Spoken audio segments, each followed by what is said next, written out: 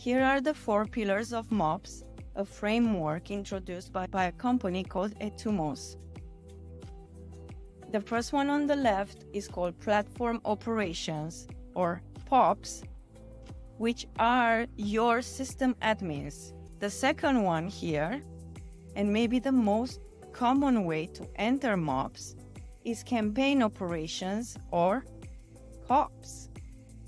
These are the people who like to build campaigns, they like to build emails, they like to build nurture streams. The third pillar here is Marketing Intelligence, or MOPs.